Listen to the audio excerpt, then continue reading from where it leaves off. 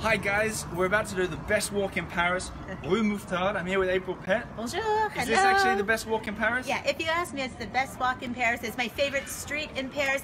This is a feast for all the senses, okay? So we're going to explore these as we make our way down. And if you're wondering why it looks like I got a wet face, it's because I just took water from the drinking... The iron pot fountain. Which you can drink. I'll prove it. Yeah.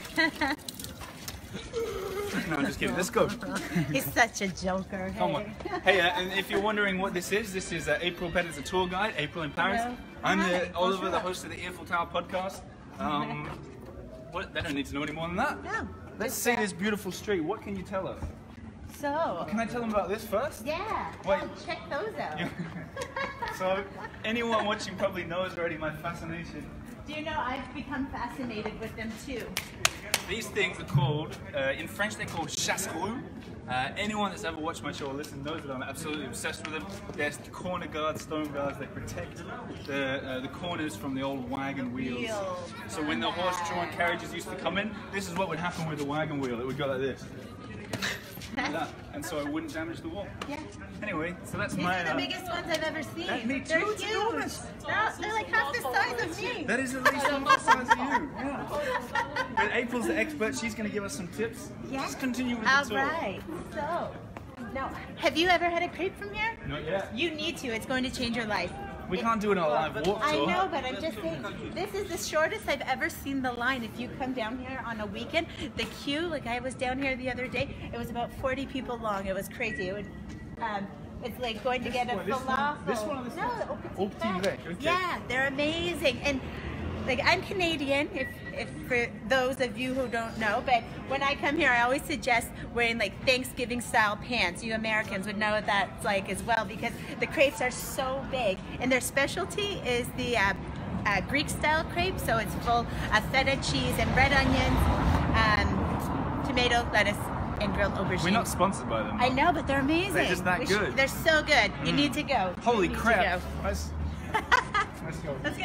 All right, Bob. What else is good around here? I'm going to show you another place. And we don't always walk down on the road. No, but this is a pretty much it's not considered a pedestrianized street solely. There's a little bit of through traffic that comes through, but on Sundays it's actually blocked off for cars.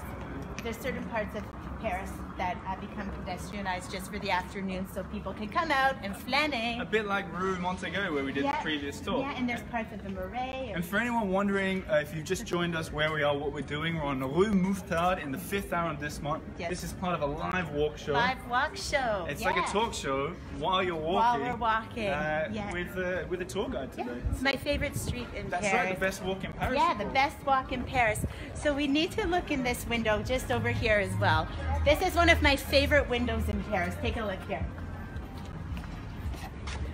How great are these tarts? Can you make them out? Oh, wow. Oh yeah. Have you been here? No. You need to come. You said you're afraid of the left bank. Yeah, I know. Make It's it another happen. thing that Yeah. Hello. But you can come here for lunch for a sweet or savory tart is your main, a sweet tart is your dessert, and a glass of wine for like €8. It's awesome. Bargain. And they're all handmade. And it's called La Maison des Tartes. Onwards. That's an Earful Tower listener. Yeah, yes, so here, this is the Paris plaque. So you can see these kind of scattered all over the city about Rue Mouffetard here. Did you see that it's in the shape of an oar? Because Paris was first founded by a group of fishermen, and the city was really built up around the Seine River, and the boat.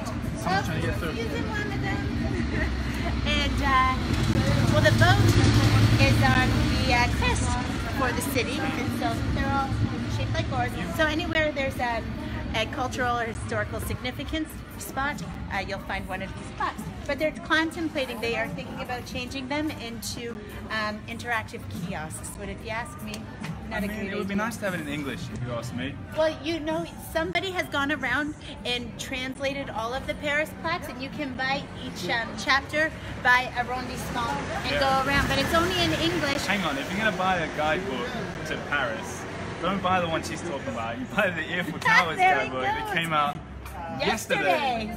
High five. Thank you. Yeah. Your tips are in it. I've always said Paris is an awesome city. Yeah. Awesome. Come on. The jokes aren't working today. Where's the end of your favorite bit? Well, it keeps going, and actually it gets even more delicious as we go that's a little bit further on. And that's a good point to stop the YouTube video part of that. You guys have to become subscribers to watch the full thing on Patreon. Check it out, it's all underneath, but on with the tour anyway. Yeah, let's go. But goodbye to YouTube. Bye, YouTube. Au revoir.